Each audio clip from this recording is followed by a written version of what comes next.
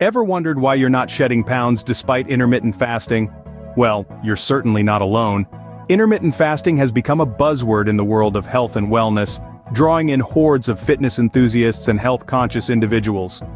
It's a dietary practice where you cycle between periods of eating and fasting, and it's lauded for its potential benefits, from weight loss to improved metabolic health.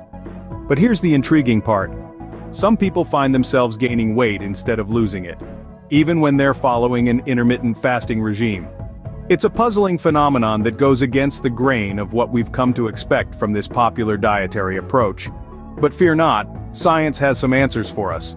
Over the course of this video, we'll unpack the science behind this seemingly paradoxical situation. We'll delve into the most common mistakes made during intermittent fasting, mistakes that could potentially lead to weight gain instead of weight loss. So, buckle up and get ready to debunk some myths. Let's dive into the science behind the worst intermittent fasting mistakes that cause weight gain. The first major mistake is overeating during the eating windows. So what are these eating windows? In the realm of intermittent fasting, eating windows are the specific periods of the day when you're allowed to consume food. These windows can vary from 8 hours to 4, depending on your chosen fasting plan. Now here's where many trip up. It's a common misconception that you can eat as much as you want during these windows because you're fasting for the rest of the day. Unfortunately, this is not how it works. Overeating during your eating windows can lead to weight gain, despite your fasting efforts. Let's dive into the science behind it.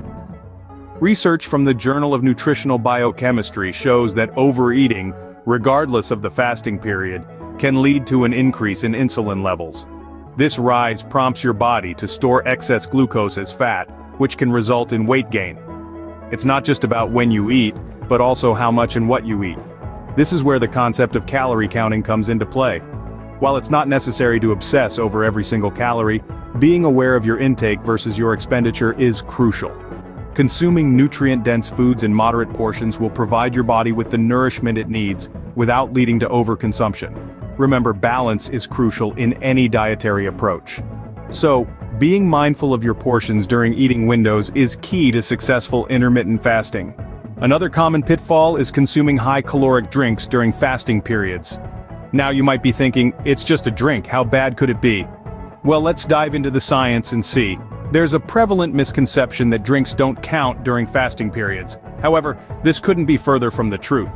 Research shows that consuming high-caloric drinks can indeed lead to weight gain and disrupt the benefits of fasting. Here's why. When you consume a high-caloric drink, your body has to process those calories. This kicks your metabolism into gear, effectively breaking your fast. Moreover, many high-caloric drinks such as sodas or sweetened coffees are loaded with sugars. These sugars cause a spike in your insulin levels, which not only interrupts your fast, but can also lead to weight gain over time. A study published in the Journal of Nutrition in 2020 shows that people who regularly consume high-caloric drinks tend to have higher body mass indexes than those who don't. And it's not just about weight gain. These drinks can also increase your risk of developing chronic diseases like diabetes and heart disease. The takeaway here is simple: if you're fasting, stick to water, unsweetened tea, or black coffee. These drinks won't disrupt your fast and will keep you hydrated. Remember, it's not just about solid foods. What you drink can also significantly impact your intermittent fasting results. The third critical mistake is a lack of consistency in following the fasting schedule. Let's dive in. Picture this.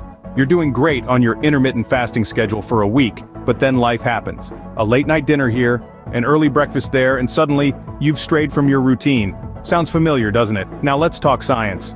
A study published in the American Journal of Clinical Nutrition found that inconsistency in meal timing can disrupt our body's internal clock, leading to weight gain. Here's why. Your body thrives on regularity. It's accustomed to a rhythm, a pattern.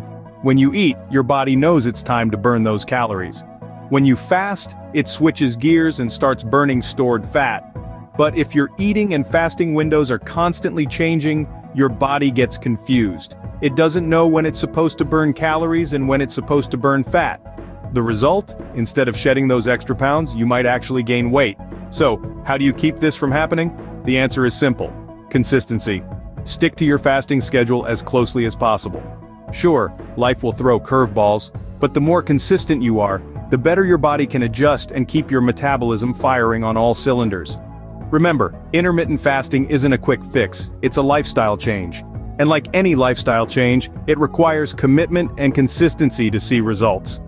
Consistency, as in many aspects of life, is key when it comes to intermittent fasting. So, what's the takeaway from all this? Let's circle back and revisit the three main blunders that can transform intermittent fasting from a weight loss ally into an adversary. The first pitfall lies in overeating during eating windows. Remember, intermittent fasting isn't an all-access pass to the buffet table. It's about fostering a healthier relationship with food and tuning into your body's natural hunger cues. Overindulgence during feeding windows can negate the benefits of your fasting period, leading to weight gain instead of the desired weight loss. Next, we have the trap of consuming high-caloric drinks during fasting periods. Not all liquids are created equal when it comes to fasting. While water, black coffee, and unsweetened tea can keep you hydrated without breaking your fast, beverages loaded with sugars and artificial sweeteners can spike your insulin levels, effectively ending your fast prematurely and sabotaging your weight loss efforts. Finally, the importance of consistency cannot be overstated. Like any other diet or fitness regimen, intermittent fasting requires commitment and regularity. A sporadic fasting schedule can leave your body confused and your metabolism in disarray, undermining your weight loss goals. Remember, intermittent fasting is not a magic bullet. It's a tool that needs to be used correctly to yield results. With these insights, you're now better equipped to avoid the common pitfalls and make the most of your intermittent fasting journey.